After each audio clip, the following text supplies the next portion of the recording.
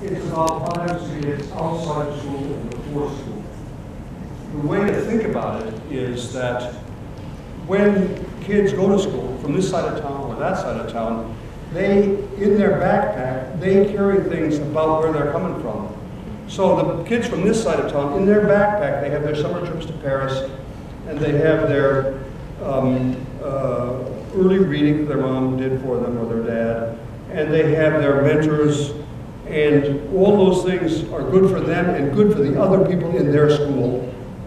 And when these kids go to school, they're going to school, and their backpacks are the gang violence in their neighborhood, and the substance abuse in their home, and the turmoil in their homes.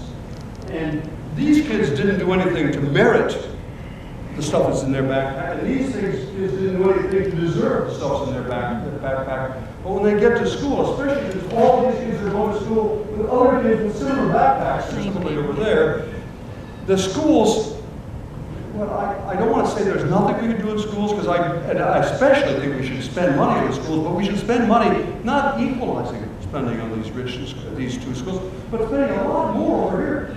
Because the teachers and administrators in these schools are having to make up not just for the same kind of stuff that's going on over there, they're having to be social workers, basically. And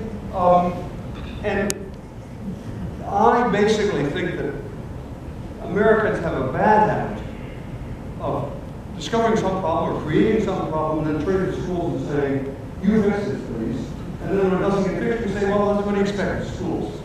That's not true here.